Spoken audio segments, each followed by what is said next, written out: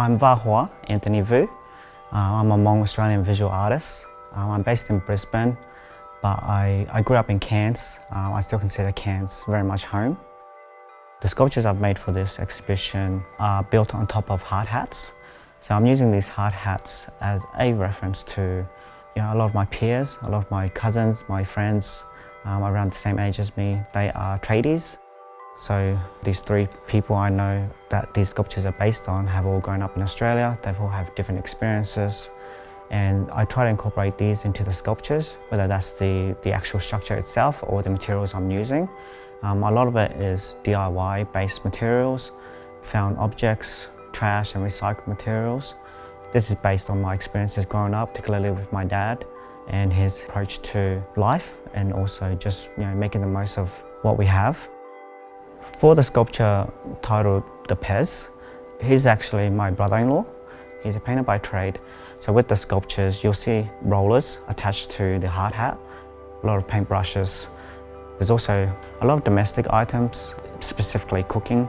He's a painter, but his aspirations in the past were to be a chef. For me, it's about recognizing the different kinds of work that we are doing compared to what my parents, previous generations were doing in the past. Being here in Australia now, we are diversifying our jobs and contributing to society as much as we can, as much as each person is capable of. With the mural, I've been doing tape-based installations for a couple of years now. I started off doing these on windows. These were based on my experiences growing up in far north Queensland, especially with the tropical weather.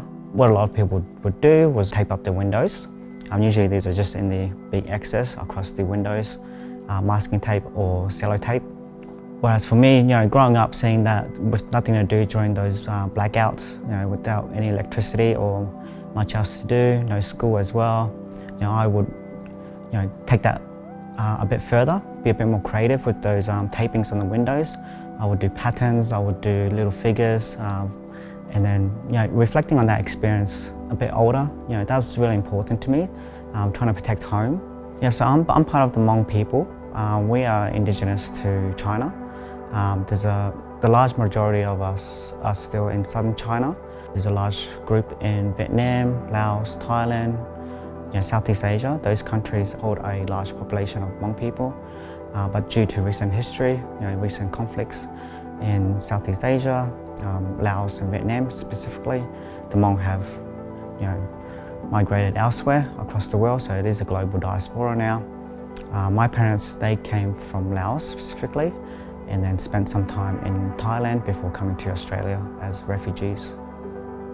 This mural is going to be on the walls at QAG. For me, it's still about protecting structures, protecting places and spaces that I'm a part of. Reflecting back on Hmong history, my parents' history as well, there's so much, emphasis on what home is, and trying to find a permanent place to protect, trying to find a permanent place to call home.